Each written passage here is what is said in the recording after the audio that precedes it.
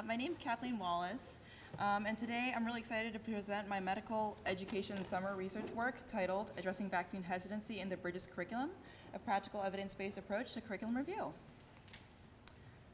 Vaccines are one of the most important public health achievements in human history. From smallpox to HPV, vaccines have substantially reduced the burden of infectious diseases. However, vaccines are under serious threat from vaccine hesitancy. Vaccine hesitancy is defined as the delay in acceptance or refusal of vaccines despite availability of vaccination services. Because of vaccine hesitancy, vaccination rates for certain diseases like measles have fallen, outbreaks, once rare, have reemerged, and public discourse is at an all-time high. Medical students need to learn about vaccines in order to help their patients make informed decisions.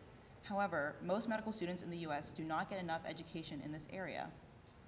This includes students at UCSF, where vaccine content has not been reviewed since the establishment of the Bridges curriculum in 2016.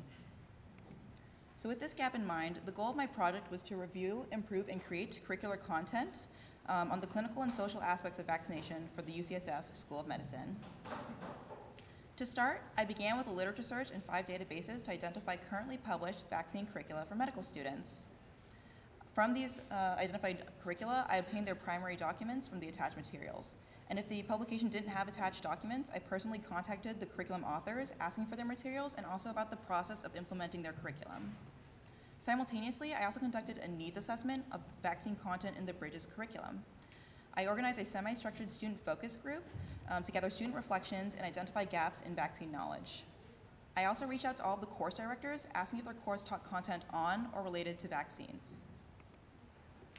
So for my results, the literature search returned 177 articles, of which 12 were distinct vaccine curricula. These curricula used a combination of team-based and case-based learning in addition to lectures, and 2 taught communication strategies. Of these, I selected 4 that were most amenable to the Bridges curriculum.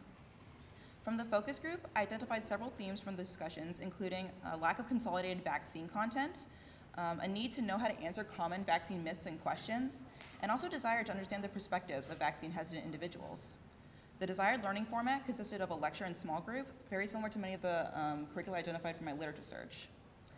In general, the course directors explained that vaccines were generally taught in the context of vaccine-specific preventable illnesses. So for example, the hepatitis B vaccine was first introduced in a lecture on liver disease.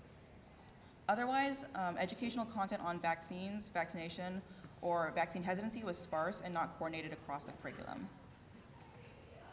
So with these results, for my literature search and needs assessment, I used all these findings to write a new reader chapter for the life stages section of our curriculum. This reader chapter was written to reflect the successful curricula from my literature search, address the themes from the student focus group, and also cover areas not previously covered in the Bridges curriculum. So for an example here, a common question patients might have is whether or not vaccines cause autism.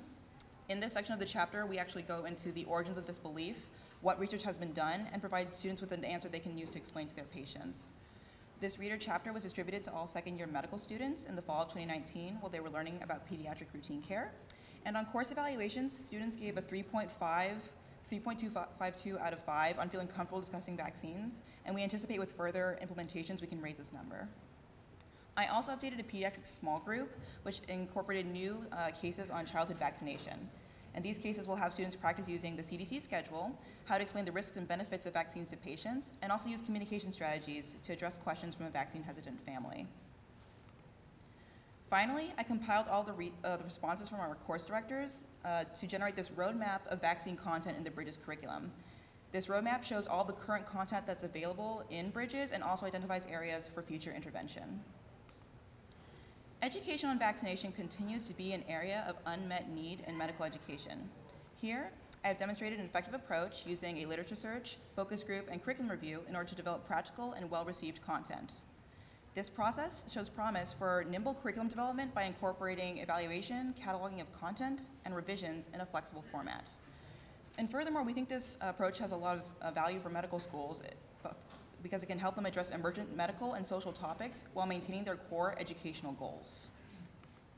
So with that, I'd like to thank the following collaborators and my project mentors for their support all over this summer, and I'd like to thank you for your attention.